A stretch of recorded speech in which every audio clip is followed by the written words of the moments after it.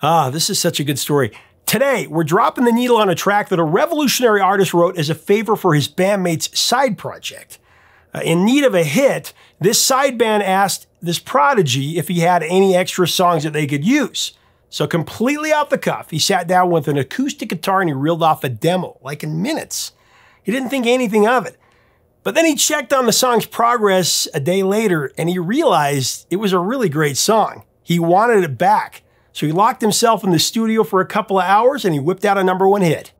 Then he promised to give his bandmate a co-writing credit and he tacked it on his album. Sent it all the way to the top of the Billboard charts. The only thing is, he never did share that writing credit. It's the story of how a stolen song became one of the biggest hits of his career. Now it actually broke up one of the biggest bands of the 80s. It's coming up next on Professor of Rock. Hey music junkies, Professor of Rock, always here to celebrate the greatest artists and the greatest songs of all time. You know, if you remember staying up late to watch Friday night videos, especially if you didn't have MTV or cable, I had to do that for a while, you're gonna love this channel of deep musical nostalgia. Make sure to subscribe below right now, click the bell so you always know when our interviews and videos are dropping.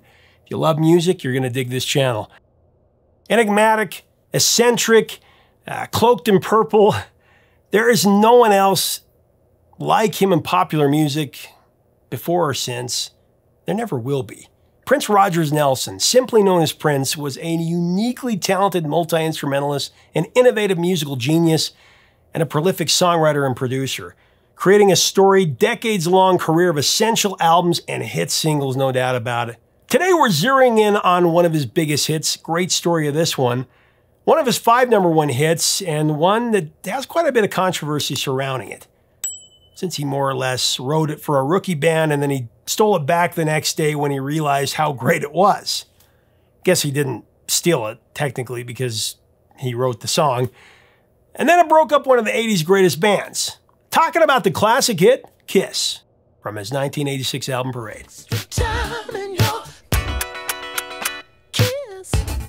But the thing is, for all of Prince's genius, he didn't do it alone. I mean, maybe you can argue that he could have. Still, Prince knew that he had to surround himself with talented musicians who could bring his sonic visions to life. Later years, there was the New Power Generation and Third Eye Girl. And during his peak in the 80s, of course, it was all about the Revolution. Prince put together the first pieces of the Revolution in 1978, the form of a touring band. These early stages of the group consisted of Andre Simone on bass, Des Dickerson on guitar and vocals, Gil Chapman and Matt Fink, a.k.a. Dr. Fink, on keyboards, and of course Bobby Z on drums. Prince experimented with them as a side project, calling them the Rebels, and he recorded material with them in 1979. The project, however, was shelved, like a lot of the stuff that Prince did.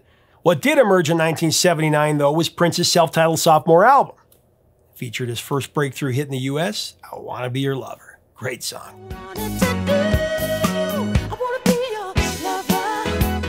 Prince's backing band would go through some lineup changes in the early 80s, with Gail quitting in 1980 and Andre leaving for a solo career that happened in 81. But that didn't slow him any, as he released 2 more albums in that time. It was Dirty Mind and Controversy. Prince's 1982 double LP 1999 would feature some new faces, including Revolution mainstays Lisa Coleman on keys and Mark Brown, a.k.a. Brown Mark, on bass.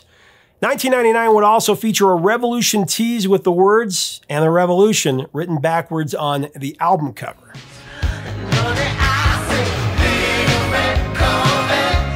Wendy Melvoin then replaced Des Dickerson on guitar in '83, and the classic Revolution lineup was complete, ready to go. The Revolution would officially take the stage with the creation of Prince's global multimedia blockbuster film and album, Purple Rain, in 1984. Purple Rain, of course, reached #1 on the Billboard 200, 24 weeks. It spawned 2 #1 singles, When Doves Cry and Let's Go Crazy, along with 2 more top 10 hits, Purple Rain and I Would Die For You. This is what it sounds like when the doves cry. Yeah, they break us down. Oh no, let's go crazy. Purple rain, purple rain. I would die for you. It was massive, to say the least, and the Revolution was critical to its success, for sure. Then less than a year later, Prince and the Revolution were back on top with 1985's Around the World in a Day. That went to #1 as well on the Billboard 200. It scored double platinum status, and it kept the party going with top 10 singles, Raspberry Beret and Pop Life.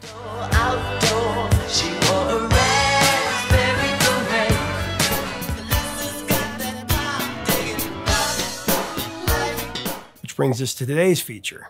Next up, Prince looked to replicate the multimedia success of Purple Rain with a new Hollywood project. It's called Under the Cherry Moon, and with it an accompanying album called Parade.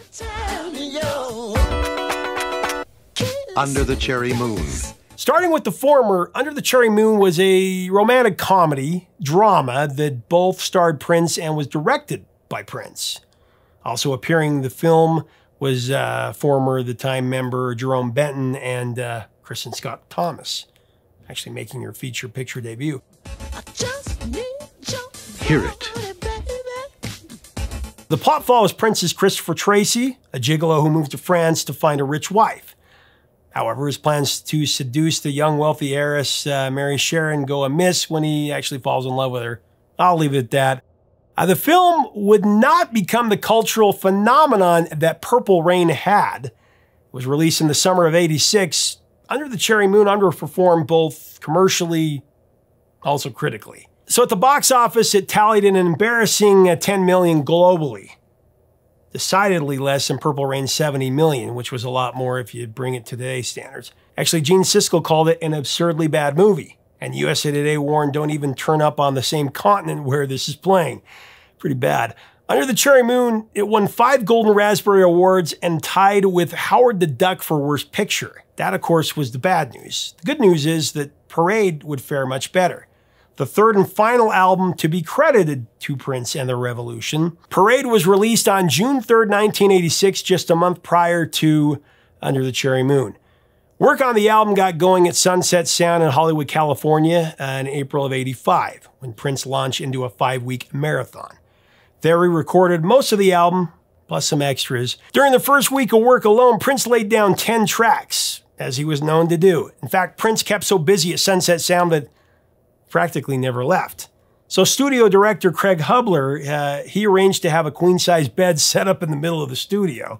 Said Hubler about it, I brought purple sheets and a purple bedspread, made up his bed, and the bed stayed there for quite a few weeks, making him feel right at home. The rest of the recording took place in the summer of 1985 at the Revolution's new rehearsal studio, the Washington Avenue Warehouse in Edina, Minnesota.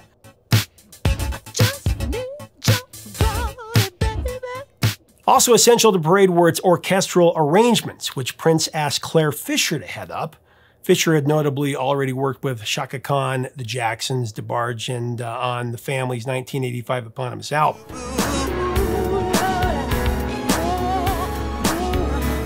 The plan was for Prince to attend the first scoring session for Parade, but Prince wasn't able to attend. However, when the orchestral tracks were delivered to him, Prince was elated. He was so happy with them that he gave Fisher complete control.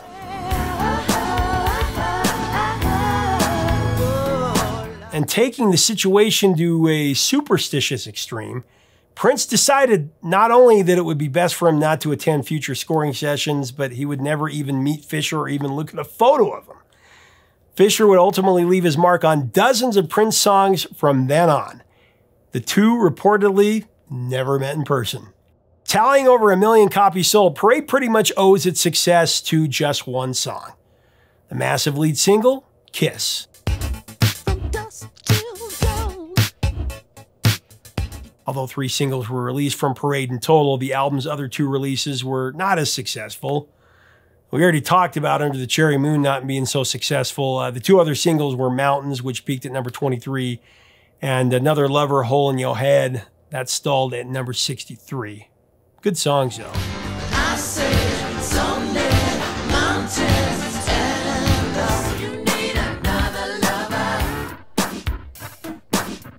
I'll give you some chart details about Kiss in a few minutes, but first, let's get into the track. It's hard to imagine a more perfectly crafted, stripped-down pop hit, with its funk-driven groove and Prince's falsetto vocal performance. I mean, Kiss is both sonically seductive and completely unexpected.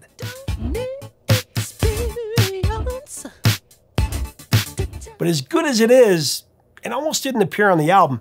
In fact, it wasn't even supposed to be a Prince song. I'll tell you that story right after I mention our sponsor, Zenni Eyewear. The glasses that I always wear. With inflation out of control, Zenni is such a great deal if you need a new pair of glasses. You click on our info button right up here or link below. You can design your own pair of glasses for up to 80% off regular retail prices. You're going to love it. Everybody I talk to loves it. Seriously.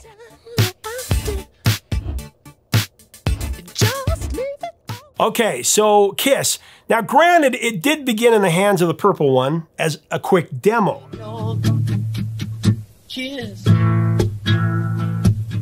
But it was immediately passed on to his bassist, Brown Mark, and his recently formed band, Mazarati. By this point, things were starting to get a little weird between Prince and Mark. He would say, my relationship with Prince was very fragmented at that time. His focus was changing, and I started to wonder with the bass disappearing in some of his music, notably in When Doves Cry, was he phasing me out? End of quote. But weirdness aside, Prince was still willing to share his creations, not an uncommon practice for Prince. He'd often share his compositions with other artists. I mean, the Bangles, Manic Monday, Nothing Compares to You, stuff he did for Sheena Easton. You know, just a lot of stuff. And then, of course, Sinead O'Connor took that one to the top. Just another manic Monday. Nothing compares to you. So Prince pulled Kiss out of the ether in April of '85 while he was recording at Sunset Sound. Brown Mark was one studio over, I guess. He was producing Maserati's debut album. Prince had already written a couple of songs to support this project. There was 100 Miles Per Hour and Jerk Out. 100 miles an hour, baby. That's what it's all about. Mazarati liked the first one, but they didn't like the second one, Jerk Out, which the time actually made their only hit in the 90s. Crazy. Everything Prince did. Anyway, so they asked Prince for a song to replace Jerk Out, and Prince, being Prince, put his own session on hold. He just picked up an acoustic guitar and he improvised a minute-long stripped-down bluesy country song. No drums, no nothing, just a guitar and Prince singing baritone. You don't have to be beautiful. He laid it down on a cassette player within a few minutes, all on the spot. Prince passed off this tape to Mark and the band and he said, do what you want with this song. Now, in response, Brown Mark was like, man, why are you going to give me this? Mazarati, it's a rock band.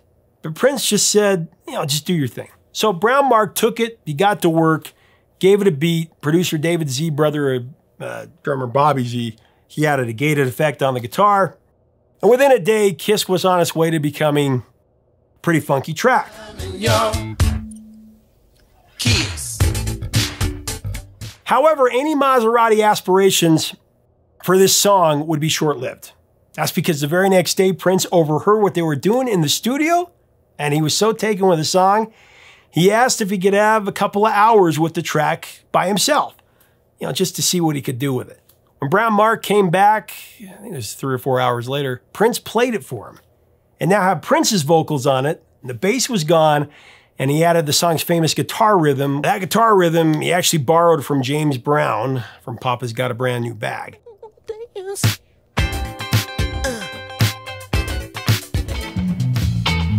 Papa's got a brand new bag.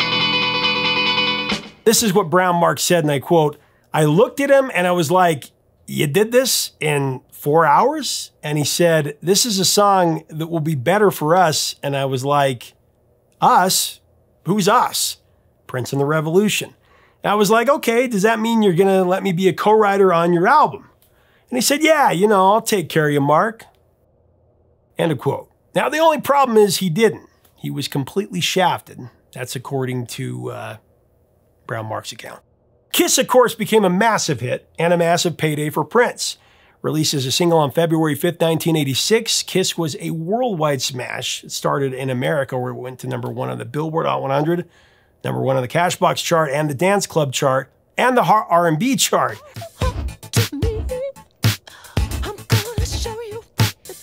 Internationally, Kiss was also just as big. It reached number 10 in Norway, number 8 in Finland and Austria, number 6 in the UK and Canada. It went to number 3 in Belgium, Switzerland, and the Netherlands, and it went to number 2 in Australia.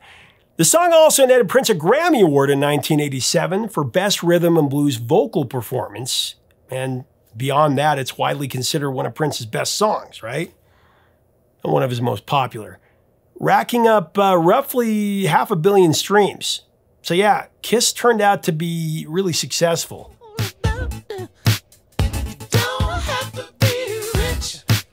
But as it turns out, Prince never gave Brown Mark a songwriting credit. Said Mark about it, "In the end, I didn't even get paid for it. He totally stiffed me." According to Brown Mark, he never saw a dime. Afterwards, whenever he heard Kiss on the airwaves, all he could think about was how much money he didn't make off of it.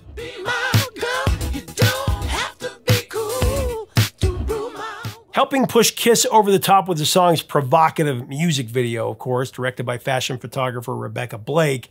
The video first features Prince in a half shirt and leather jacket, and then shirtless, as he performs his own unique brand of choreography.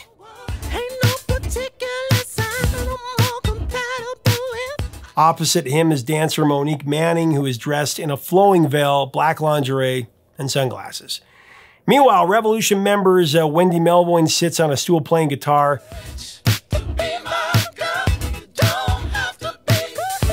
So as far as pop culture goes, Kiss has had a few different media placements over the years. It's in My Stepmother is an Alien, great use in Pretty Woman. Extra time and your kiss. Gulliver's Travels, Shameless, Happy Feet, and Glee. I just need your body, baby. Extra time and your kiss. Kiss has also been covered by Sheila E., John Mayer, Bare Naked Ladies, Maroon 5, New Kids on the Block, Expose, Jeff Buckley. Kiss. Oh yeah. Brian McKnight, Lady Antebellum, Alicia Keys, Ed Sheeran, KT Tunstall, and Kelly Clarkson. Kiss. No, you can't be too flooding my mind. Also, Tom Jones actually covered it with Art of Noise in 1988 and went to number 5 in the UK, and it went to number 31 in the US, so it charted again.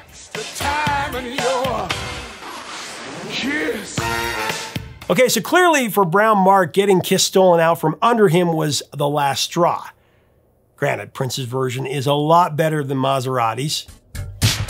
You got to not talk dirty, baby. I mean, come on, Mazarati does not have that super funk or the undeniable charisma that Prince always brought to the table. But if everything Mark has shared is true, he should have at least received co-writing credit, right? This was really the last straw for the Revolution bassist. His relationship with Prince was circling the drain anyway, and it wasn't long before he called it quits. In his words, and I quote, "I had to quit before the Parade tour. The Revolution didn't know that. Prince wouldn't let me tell them. But I'd had enough because things were changing so rapidly. There was a lot of internal stuff going on, so I decided to move on." End of quote. And honestly, the rest of the Revolution wouldn't last that much longer. Tensions were rising between band members and Prince, and it all came to a head during the tour to support Parade. As Prince started enlisting new musicians, he more or less phased out the Revolution's classic lineup. New faces included saxophonist Eric Leeds, trumpet player Matthew Bliston, guitarist Michael Weaver, backing vocalist / dancers Jerome Benton, Wally Safford, and Greg Brooks, and also Wendy's sister vocalist Susanna Melvoin, who was also engaged to Prince. Then on September the 6th, Sheila E. replaced Bobby Z on drums for the entire sound check in Osaka. While on stage 2 days later, Prince wouldn't even look at his Revolution bandmates. Said Wendy, and I quote, "I knew something shifted our last night at the stadium. He started calling a whole bunch of different people on stage with us while we were playing. And he hadn't done that before, and I knew him so well, and he wasn't looking at us. I could just feel it. And then we played Purple Rain, and he destroyed the guitar. And I looked at Bobby, and I went, it's over. I looked at Lisa, it's over." Shortly after the conclusion of the Parade tour, Prince invited Wendy and Lisa to dinner at his Beverly Hills home, and he fired them both on the spot. He also informed Bobby Z that Sheila E. would be taking his place on drums.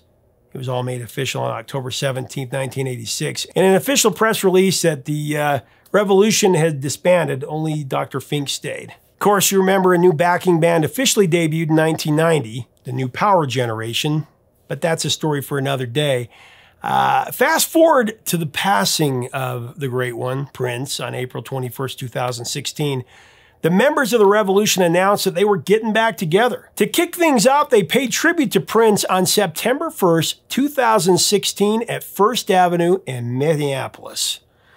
The set, it was 19 songs in all. It concluded with 3 encore tracks, one of which was, you guessed it, Kiss.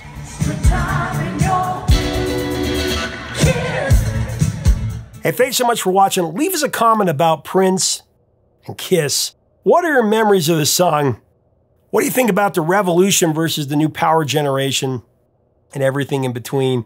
Let's have a great discussion about Kiss, how it's been used in pop culture. I love how they used it in Pretty Woman. Don't you just love Prince? More than life itself. Just such a funky song, so catchy. One that we've all sung, I'm sure. Let's talk about it below. If you like our content, we invite you to subscribe. Check us out on Patreon. Help us keep the music alive. Until next time, 3 chords and the truth.